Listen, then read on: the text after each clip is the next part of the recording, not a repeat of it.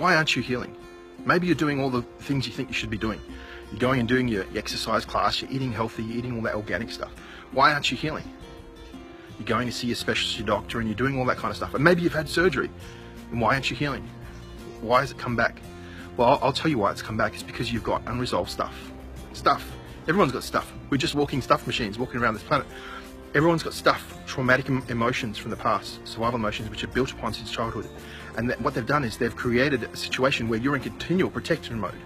You're like a porcupine. So imagine a porcupine is crawling along and then a predator comes. And what does the porcupine do? It sticks up its spines until the predator goes away. And then once the predator goes away, the porcupine puts down its spines and it goes around continuing feeding and looking for other porcupines and having a good time.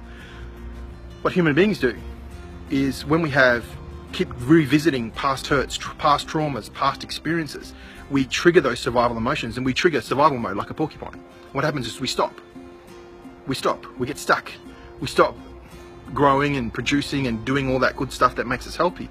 We just stop like a porcupine with our spines in the air, because our unconscious mind doesn't know the difference between something that's vividly imagined and something that's real. So when you go back to that past hurt and past trauma, your unconscious mind thinks it's real. If I ask you to, I've done this before with you. If I ask you to imagine a lemon, a big juicy lemon, maybe the size of the sky, and then imagine that this big juicy lemon is getting squeezed and cut, and then this juicy lemon, and what's happening to your taste buds? You're starting to salivate. But that's not a real lemon, it's just an imaginary lemon that you are visualizing. So the same thing when you picture someone that's hurt you and something, what happens is your body goes into fight or flight mode. It thinks it's under attack because your unconscious mind can't perceive the difference between something vividly imagined and something that's real. So those people that hurt you in the past, they're still hurting you now.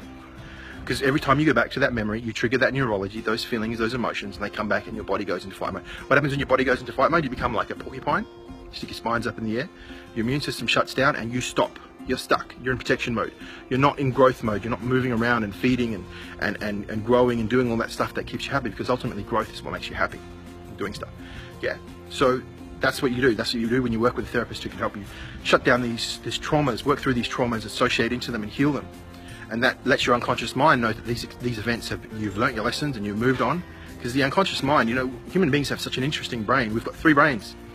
We've got the hypothalamus right in the center. It's like a reptilian brain. We've got this limbic brain, which allows us to have social awareness. And then we've got this bigger brain, this neocortex, this prefrontal cortex, which does all the stuff like our taxes and algebra and logic and all that kind of stuff. But when we go into fight and flight mode, we are immediately operating from a hypothalamus, where we are just totally animalistic.